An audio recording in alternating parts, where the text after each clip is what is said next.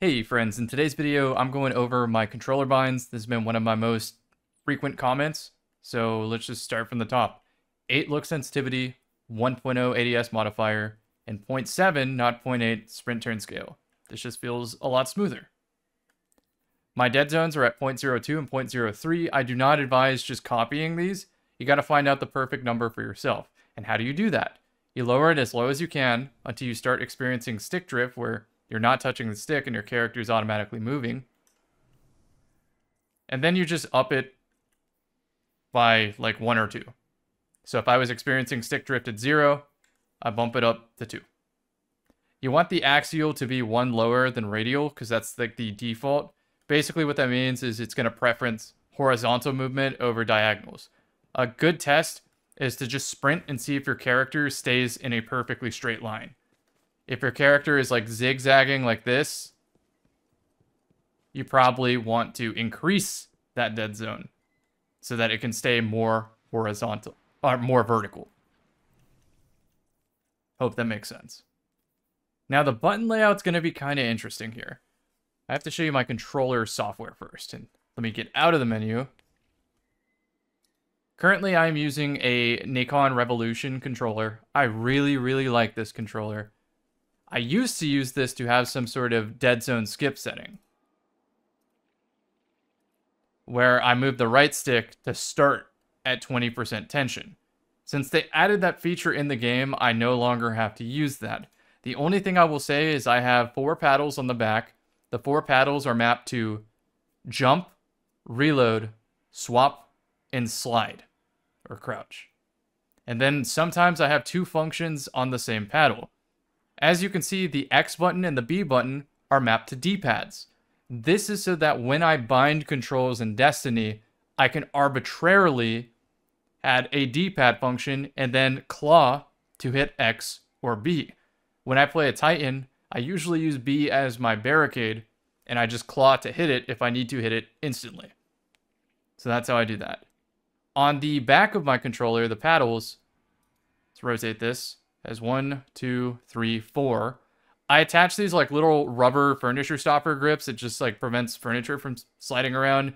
I'll just link it in the description below. They're like little rubber stickers, and it helps me get a better grip so that I can have like a raised surface to easier press these buttons. So I'll show you what this looks like in game now.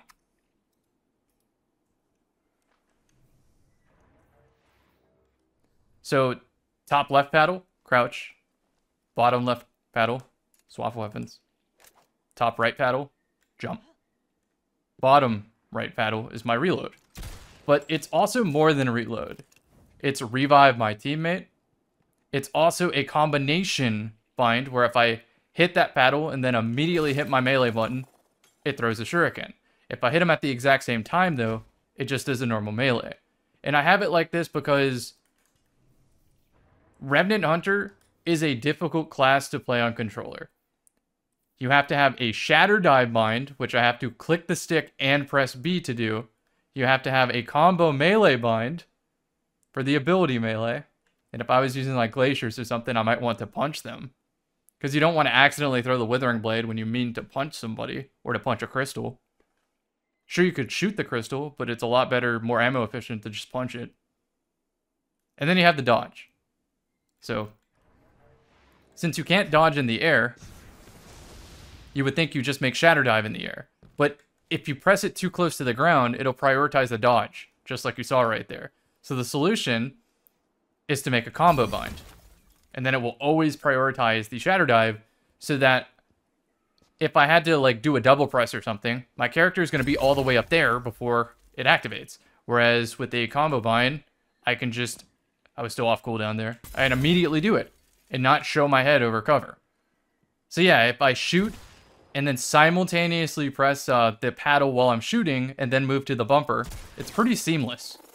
And I can aim the right stick while doing this motion. So overall, this very wonky setup is only because of Revenant. And then when I play other classes, I borrow some of these keybinds. So we're going to go through all of them real quick. Remember, this isn't the X button. It's a paddle. So paddle plus bumper. Charged and uncharged melee. On some classes, like Shoulder Charge Titan, I'll reverse it. I'll do something like this. So if I ever need the rare uncharged melee while I have the Shoulder Charge primed, I have the button combo for that. And yes, I have to do this every time I switch characters. I wish they had some sort of like preset. Toggle crouch I have on down D-pad because sometimes in PvE, you just want to hold the crouch on like a head glitch or something. Breakout doesn't matter. Titan Barricade is my physical B button since I changed that to be the D-pad. I showed you the air dive. It's a combo bind. Hunter dodge is my right stick click. So is my Icarus dash, and so is my Titan thruster. And if I really wanted to, I could probably D-pad power weapon, but it doesn't come up enough to warrant. I can even do all my shatter skating and whatnot without having to swap it. So this is the specifics for my Revenant. Shoot, shatter dive, dodge immediately, swap weapons instantly, throw the grenade, time the shatter dive perfectly, all the above. There is no limiting factor on Revenant Hunter anymore. Okay, now let's demonstrate some Titan classes. I want to start with Strand Titan. So whenever I play Strand Titan, I make a couple changes here. The first is going to be charged melee becomes right thumb click because I consider the melee a dodge. And if I was using Khepri's Horn, I would even change the barricade to be like a combo bind or something so I could do it without taking my hand off the right stick if I had to. So you don't have to copy my binds one-to-one, but use like my reasoning as inspiration to find your perfect binds, your perfect sensitivity. I could even speak to that sensitivity too, like why 8? Why not 20? It's because I like to hip fire. I like to keep my sights aligned from the hip. Be able to cut the pie like that from the hip.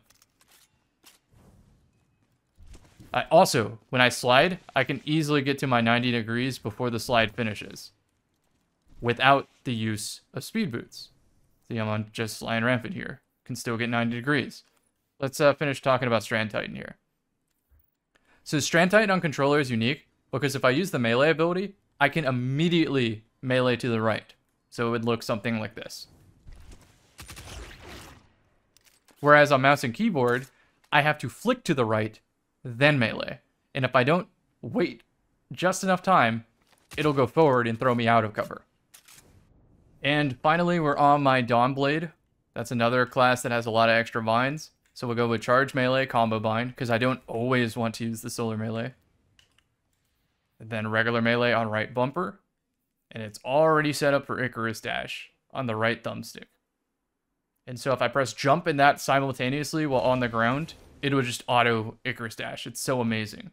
I know that there's a way to set up snap canceling on Warlock on controller, but honestly, it's probably going to catch a nerf at some point, and I really don't want to get used to it when I'm already have to give up so much to have specific binds.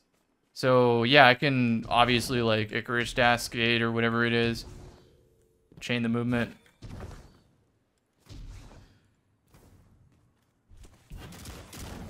There you go. It's automatic. Don't even have to think about it. Rare Rift. I just hit the face button. You might think that it comes up on Phoenix Dive, but it doesn't, because even if you take your thumb off the right stick, the Phoenix Dive cares about what your left stick is pointing to.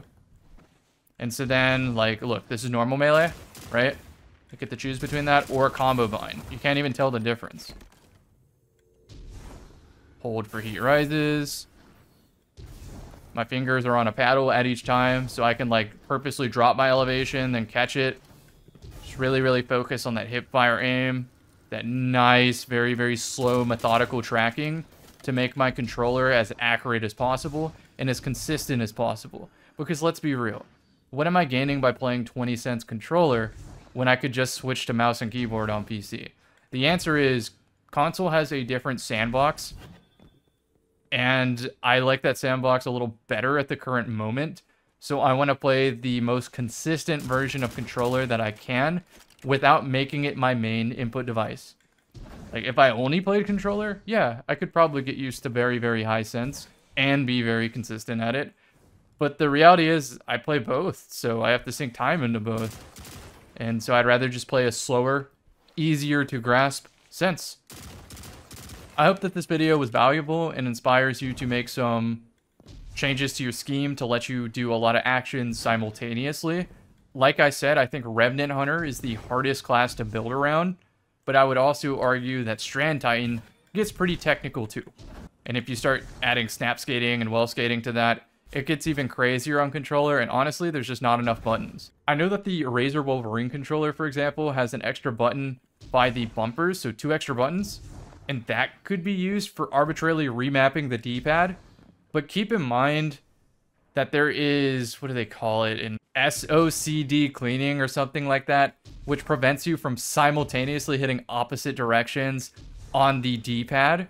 And in Destiny, that is kind of baked into it in some way. It might not be specifically what it is, but effectively it stops you from using some combo binds if it involves certain sections of your D-pad. So just keep that in mind whenever you're making these. Anyway, friends, that's like too much technical jargon. It's specific to each controller. Every controller is different. I don't have perfect binds. Nobody does. But it's really, really nice to look at what other people are doing so you can find your own perfect binds. See y'all on the next.